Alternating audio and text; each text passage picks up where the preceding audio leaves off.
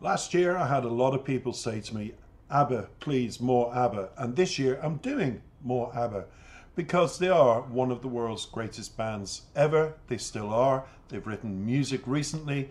They've done musicals. Mamma Mia was a tribute to them. All of it. So I decided, everybody, to play this particular song and give you a bio about it, simply because it's one of them songs that nobody knows.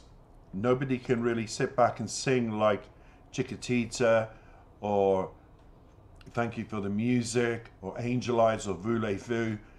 They just don't know the song. And I thought it's one of those songs, especially when it's sung live, that deserves credit, that deserves adulation and deserves to be remembered, because it is a song that is taken way back, to be honest, from their repertoire.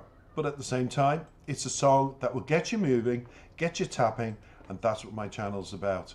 So I'm going to give you a bio. Hole in Your Heart is a rock and roll song by ABBA, released on their 1977 album ABBA.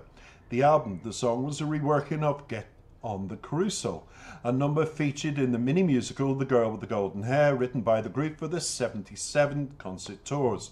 Now, Get on the Carousel, ABBA explains, a good chunk of this, The Girl with the Golden Hair number, Get on the Carousel, can be heard in the ABBA The Album track, Hole in Your Soul. Though this is not obvious to everybody, uncensored on the record, they said, the song appears to have been released on record by ABBA. It is essentially a reworking of that song. The song was the final number in the musical, and according to Bright Lights, Dark Shadows, the real story of ABBA was all about shunning the music business that had made the girl, in brackets, a star. The song was dropped for the 1977 album because it was considered too repetitive, inappropriate composition of a disc. The digital fixed notes that while the song remains unreleased, it is given a fair hearing in the concert footage seen in the film ABBA the Movie. Now, later productions, Hole in Your Soul, had their working titles of High in Your Love and Rock and Roll. The song was recorded and remixed on August the 3rd, 1977, during ABBA's 1979 concert tours. The only times that all four ABBA members were grouped together were during the songs Hole in Your Soul and The Way Old Friends Do, which happens to be my next reaction after this. Now, the release Bright Lights, Dark Shadows, the real story of ABBA, said the high energy level and direct approach of Hole of Your Soul was very much in tune with the singles that had led ABBA's breakthrough, in brackets Australia, in the first place, making it an excellent choice for that market. Singer Agnetha, highest note in the song is a B5, which you'll hear.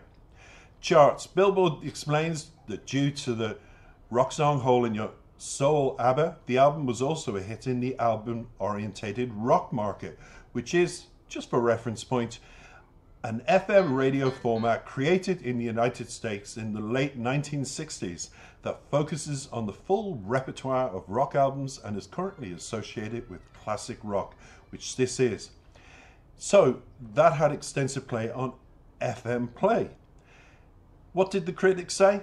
ABBA Uncensored on the record said that the song was another example of the group proving that they could still rock it in 1977, and describes it as an exceptionally good for its genre. It adds that its use of Benny and Bjorn's vocal intermixed with Agnetha and Frida is simple but effective and works well. ABBA Gold said that the song had a memorable, if utterly unconvincing chorus. Now that's a pity. I would argue that. The Los Angeles Times said the song shows the group can maneuver well in more a rock and roll style song. And finally, the Sydney Morning Herald said the song fairly gallops along in the distinctive ABBA rock and roll style, which we'll see. Oh yes, one more. The Registered Guard said the song gives all the singers a moment in the spotlight because they all sing on this particular track. Quite a rarity.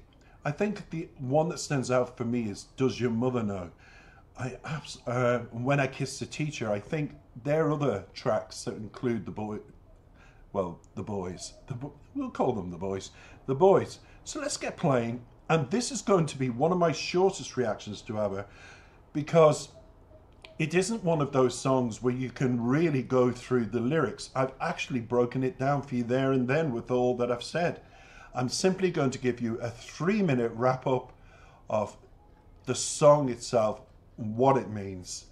And we'll finish short and sweet today with my ABBA reaction to the incredible song that is Hole in Your Soul. Take it away, ABBA, the live version on stage.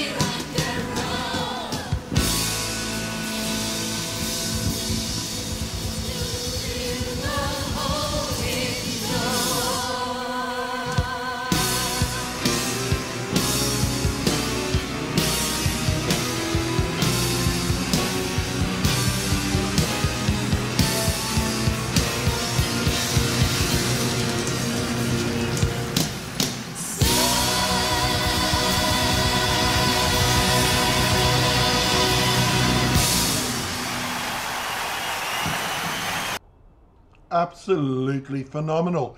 And I tell you, if they release that now, rock and roll has made a surge, and so is country music. A lot of genres of music that people used to consider old-fashioned has come back to bite those critics in the bum.